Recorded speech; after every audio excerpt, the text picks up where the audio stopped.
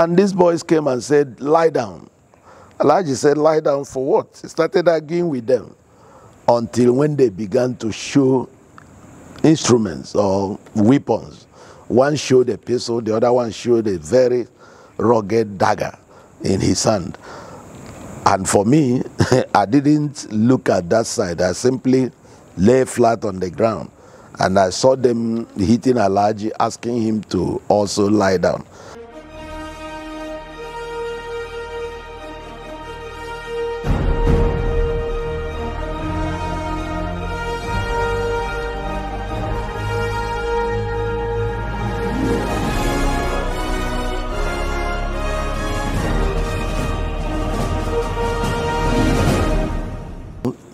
I'd like to welcome viewers back to my video and the stories of my life. I had earlier in the last video told you all the privileges God gave me opportunity to enjoy in Niger State, both as a copper and young estate surveyor and valuer. But there is this particular experience that is worth sharing with you in this particular video. The experience is the one I had, the opportunity I had to participate in the feasibility and viability study for the establishment of a primary mortgage institution by the Niger State government through Housing Corporation, called Niger House Building Society.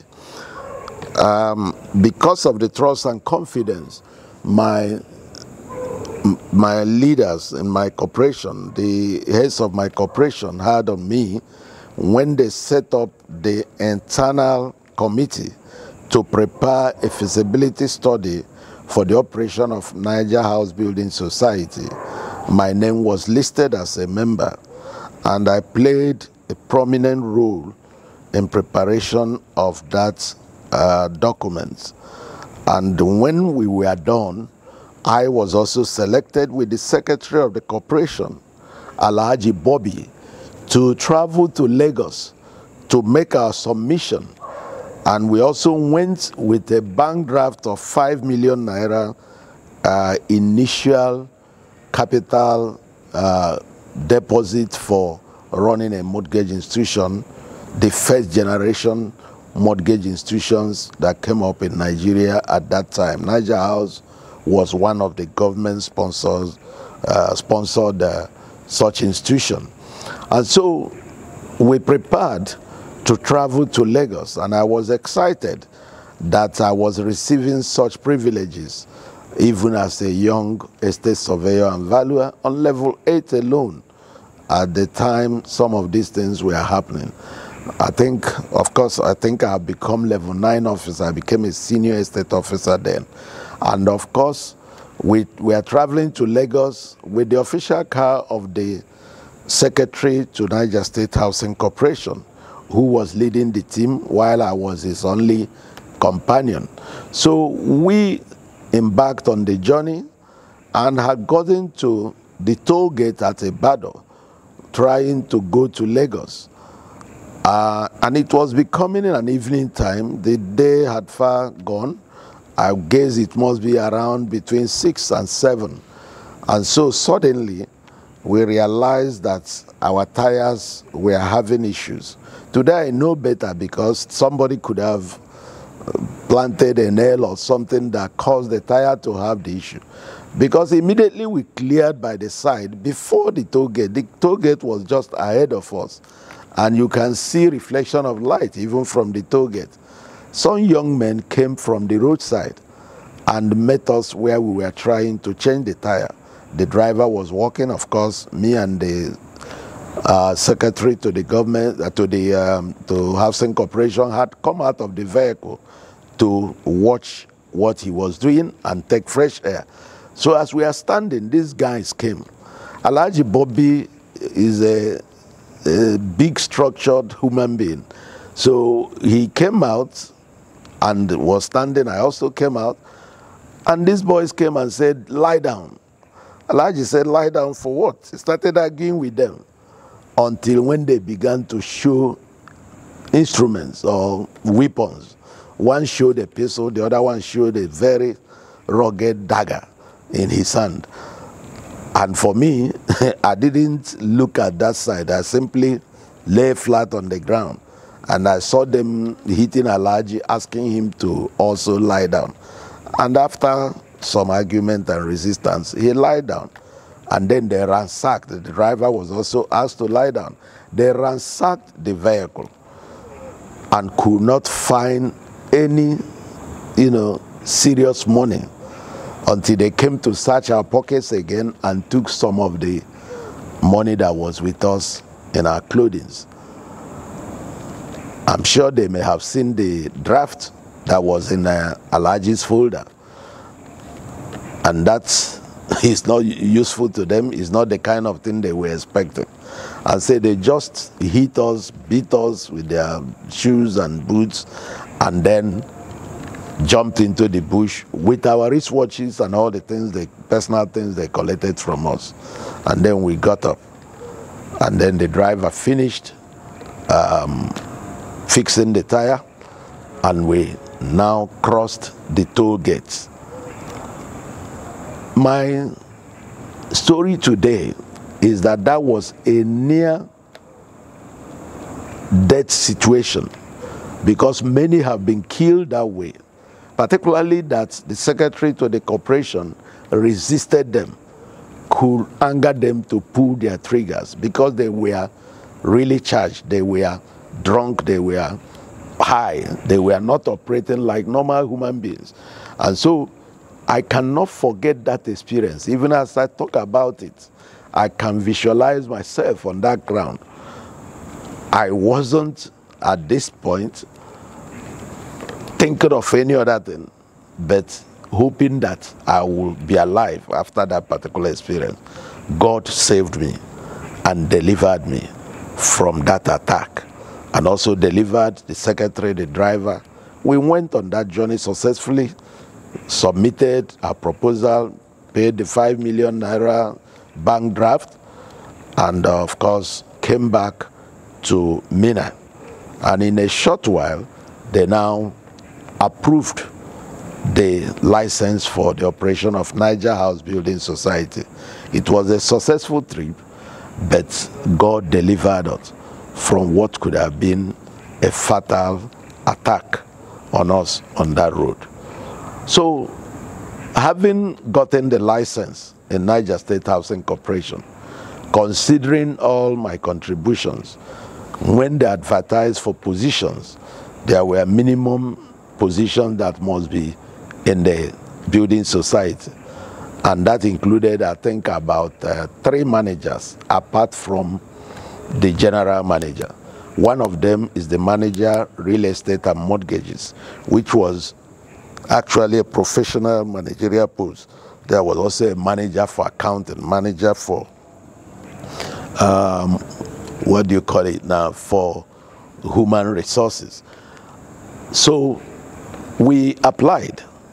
Again, I must say that I didn't have confidence in myself to apply, knowing and being conscious that I was a non-indigent.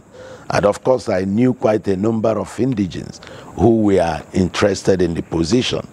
So, but I was encouraged to apply, and I did. And the interview came, and God made it that I will be the one to be the manager, real estate and mortgages. And that interview came up with the results, and that gave me appointment letter as manager, real estate and mortgages in the Niger House Building Society. That totally changed my status. You know, I was a straight line civil servant, and we didn't know so much about good housing allowance, good furniture allowance. Just the mortgage institutions were patterned after the banks. And so many things I've never enjoyed before came my way. A young man, young estate surveyor, at the point I'm talking about, I had not been registered. I was still a pupil estate surveyor, practicing and hoping that one day I'll become chartered or registered as an estate surveyor and valuer. But God gave me this opportunity. And we were fully equipped. One of the benefits that came was a car with a driver, just to meet the status of financial institutions. And of course, the housing benefits, the furnitures and all that. So within the same manner, as a non-indigent, suddenly my position changed and I got elevated. And of course, I'm sure that I was the envy of my contemporaries, because there were other people of my age who were also working in government, to see that I transformed from straight line civil servant to become a financial institution manager was great change in my life, in my lifestyle. And that's what God did for me during my work in Niger House Building Society.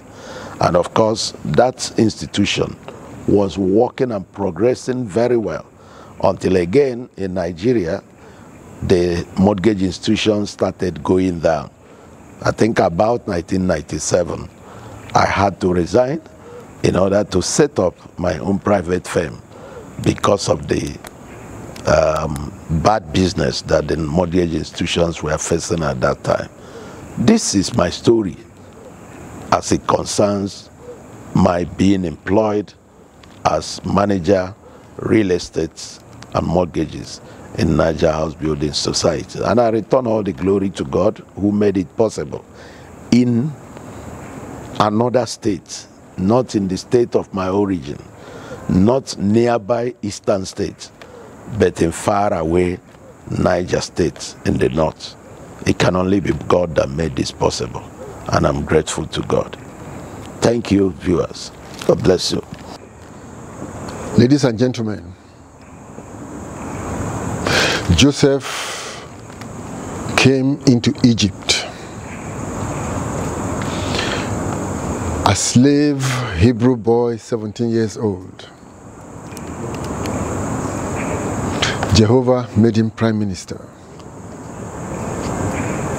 Daniel and the 3 Hebrew children were taken as war captives to Babylon. But Daniel became a president. Both Babylon and the Medo-Persian Empire. Mordecai was a gatekeeper. God Almighty made him prime minister under Ahasuerus. God specializes in taking nothings and making somethings out of them. That is a story enacted again in the life of Abonta, as you're hearing. More of this is coming. The juicy part is still coming. Follow this story. Please subscribe to this channel. Send these videos to your friends. Follow what God is doing. We will land somewhere soon, and you will hear that all along it's been Jehovah's hand.